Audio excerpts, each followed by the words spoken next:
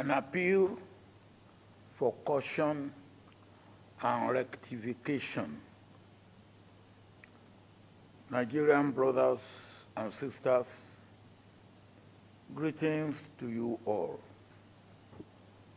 I am constrained to speak at this point,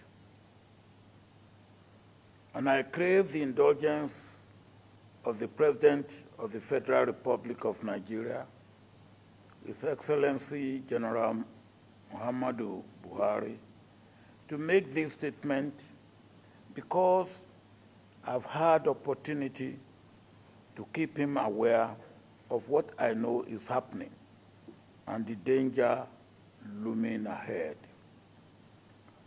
On many occasions in the past, I have not hesitated to point out lacuna in the action of the President and his government.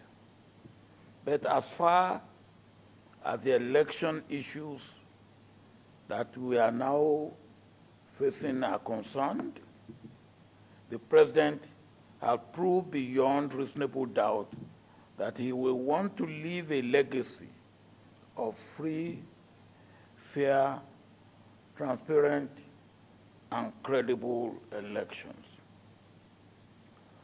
Until last Saturday night, February 25th, 2023, the good and noble plan and preparation for the elections seemed to be going well.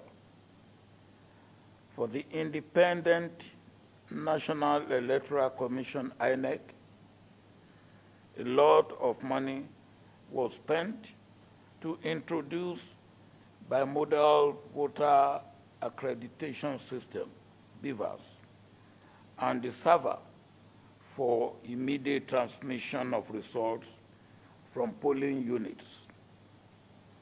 It is no secret that INEC officials at operational level have been allegedly compromised to make what should have worked not work and to revert to manual transmission of results, which is manipulated and the results doctored. The chairman of INEC may claim ignorance, but he cannot fold his hands and do nothing when he knows that election process have been corrupted, and most of the results that are brought out outside BVAS and server are not true reflection of the will of Nigerians who have made their individual choice. At this stage, we do not need wittingly or unwittingly to set this country on fire with the greed, irresponsibility, and unpatriotic act of those who allegedly gave money to INEC officials for perversion and those who collected the blood money. Let me appeal to the chairman of INEC, if his hands are clean, to save Nigeria from the looming danger and disaster which is just waiting to happen. If the chairman can postpone elections 4 days to the election 4 years ago,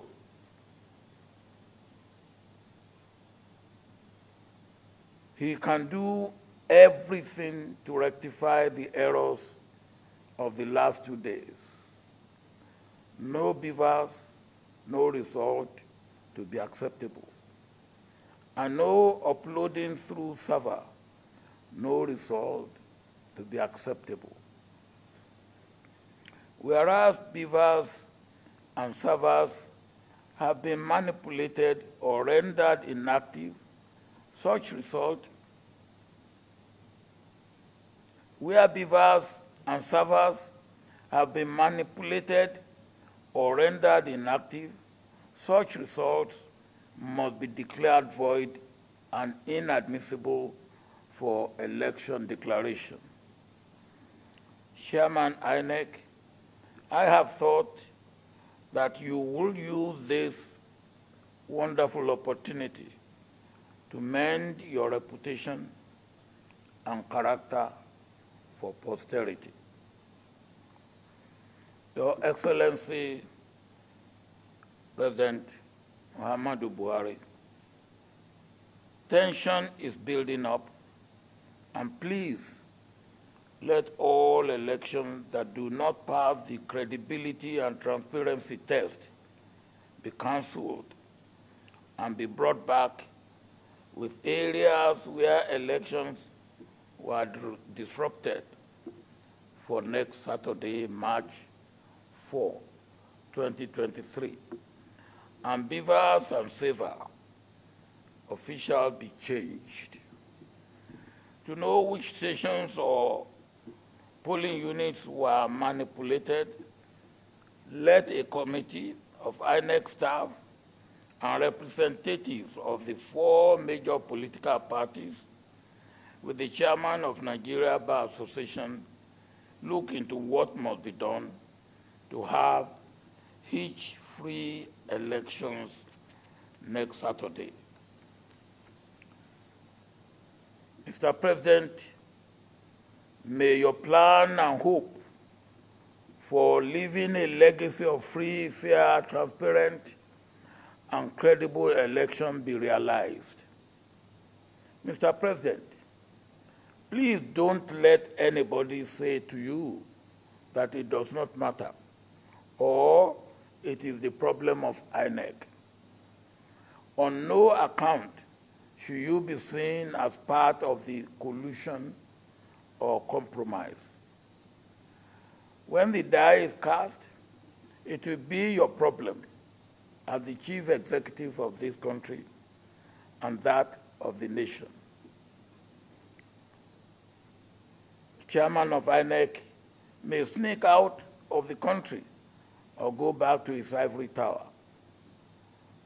Your Excellency, thank you for hearing me out. Compatriot Nigerians, please exercise patience until the wrong is righted. I strongly believe that nobody will toy with the future and fortune of Nigeria at this juncture.